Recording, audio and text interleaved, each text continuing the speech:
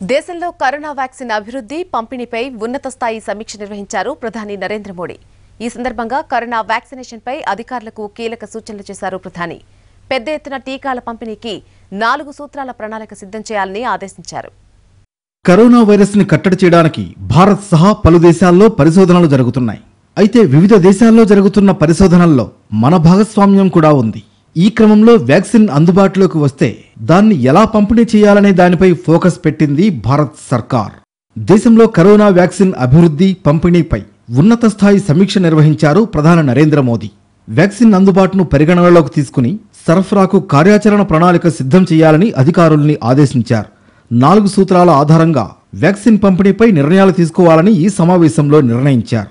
మహమ్మారితో పోరాడుతున్న వైద్య సిబ్బందితో పాటు వైరస్ ముప్పున్న ప్రజలకు ముందుగా టీకానివ్వాలని సూచించారు ప్రధాని. అంటే డాక్టర్లు, నర్సులు, ఆరోగ్య సిబ్బంది, పారిశుద్ధ్య సిబ్బంది, పోలీసులు తదితరులకు ముందుగా వ్యాక్సినేషన్ జరుగుతుంది. అందరికీ వ్యాక్సిన్ అందేలా చూడాలన్నది ప్రధాని రెండో సూచన. దేశ నలుమూలల్లోని అన్ని ప్రాంతాలకు వ్యాక్సిన్ సరఫరా చేయాలన్నారు ప్రధాని. కరోనా వ్యాక్సినేషన్పై ఎలాంటి ఆంక్షలు ఉండకూడదన్నారు మోడీ. ఇక వ్యాక్సిన్ ని సరసమైన ధరలో అందుబాటులో ఉండేలా చూడాలన్నది ప్రధాని చేసిన మూడో సూచన.